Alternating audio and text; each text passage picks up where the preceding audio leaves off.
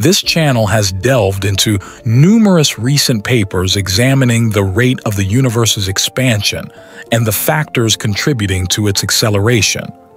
These are some of the most fundamental topics in cosmology, the study of the origin and evolution of the universe. And as mentioned previously, there is a problem. Different methods of measuring the expansion rate give different results. This is called the Hubble tension, and it is one of the biggest mysteries in modern physics. Yet, a recent publication in the monthly notices of the Royal Astronomical Society proposes an unexpected and fascinating notion. Perhaps our existence resides within a colossal void, an area of space less densely populated than average. In this video, we'll delve into this study, examining its potential to elucidate the Hubble tension and the observable movements of galaxies in our vicinity. Additionally, we'll address the hurdles and ramifications of this hypothesis and its profound implications for our comprehension of the cosmos. The expansion rate of the universe, also known as the Hubble constant, derives its name from astronomer Edwin Hubble, who first observed the universe's expansion in 1929. This constant denotes the rate at which the space between galaxies is stretching, contingent upon their distance and velocity. As galaxies recede further from us, they accelerate away due to the expansive nature of space. Various methods exist for gauging the distance and velocity of galaxies, but the most prevalent ones rely on observations of the cosmic microwave background, CMB, and Type 1a supernovae. The CMB, the universe's oldest radiation, emerged approximately 380,000 years following the Big Bang, marking the moment when the universe became transparent to light. This radiation serves as a snapshot of the early universe, exhibiting minuscule temperature and density fluctuations that unveil its characteristics. Analyzing data from the Planck satellite, which meticulously mapped the cosmic microwave background, CMB, provides crucial insights into the Hubble constant and other cosmological parameters, including the universe's density and composition.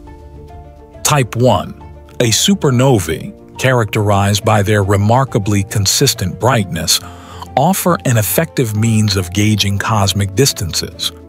By juxtaposing a supernova's apparent brightness with its intrinsic luminosity and gauging the redshift of its light, we can deduce both its distance and velocity relative to us. By amalgamating the distances and velocities of numerous supernovae, we can determine the Hubble constant. The Pantheon sample stands out as the most extensive and contemporary compilation of Type 1a supernova data, comprising over 1,000 supernovae sourced from various surveys. Although both the CMB and supernova methods are highly dependable and precise, they yield disparate values for the Hubble constant. The CMB approach approximates a value of around 67 km per s per megaparsec, whereas the supernova method estimates it to be approximately 74.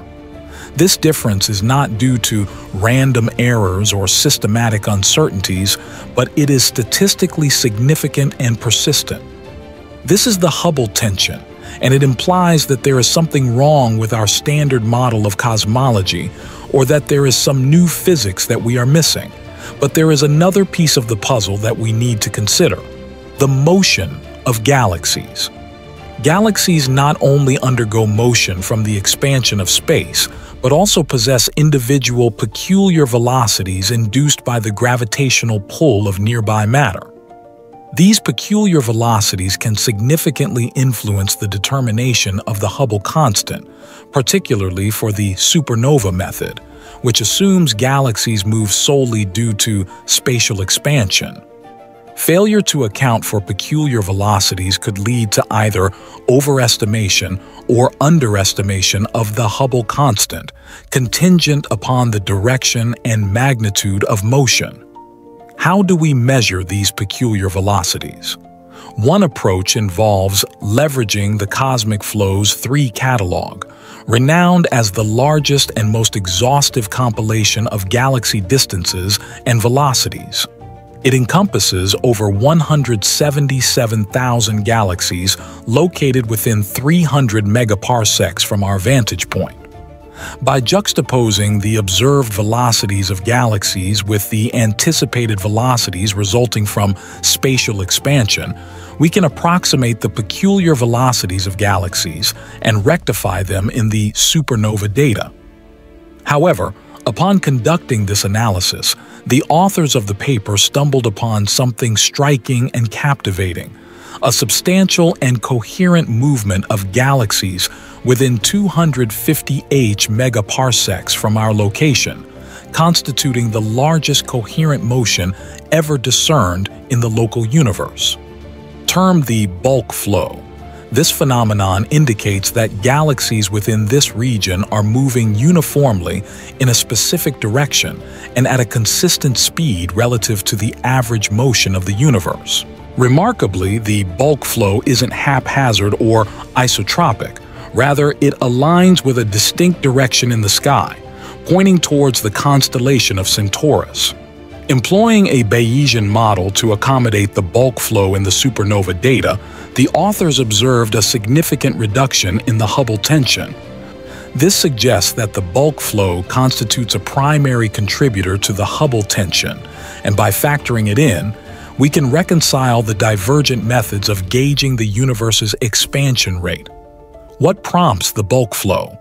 Why galaxies in the nearby universe exhibit synchronized motion in a singular direction and at a uniform pace?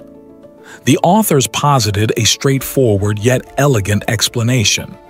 Perhaps our existence resides within a colossal void, a region of space less dense than average. This void is called the local void, and it is one of the largest structures in the nearby universe, spanning about 150 megaparsecs in diameter. It is located in the opposite direction of the bulk flow, which means that the galaxies in the bulk flow are moving away from the local void due to the gravitational pull of the surrounding denser regions. However, the paper clarifies that the local void isn't a complete void. Rather, it's a region where the density of matter is approximately 20% lower than the average density of the universe. While this discrepancy might not appear significant at first glance, it exerts a considerable influence on both the expansion rate and the gravitational potential within the local universe. Inside the void, the expansion rate accelerates due to the reduced gravitational influence of matter. Additionally, the gravitational potential diminishes within the void because of the decreased mass, resulting in less bending of space-time. These effects offer plausible explanations for both the observed bulk flow and the Hubble tension. Employing a straightforward model, the authors of the paper estimated the characteristics and position of the local void and its impact on the Hubble constant and bulk flow.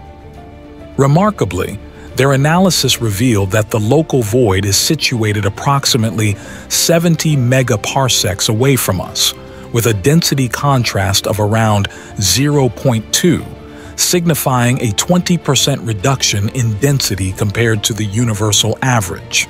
They also found that the local void can explain the observed magnitude and direction of the bulk flow, and that it can reduce the Hubble tension by about 70%. This means that the local void is a plausible and consistent solution to the Hubble tension, and that it reveals the existence and influence of a large-scale structure in the nearby universe. Thank you for tuning in to this video, and I trust you found it both enjoyable and informative. Until next time, take care and keep exploring the wonders of the universe.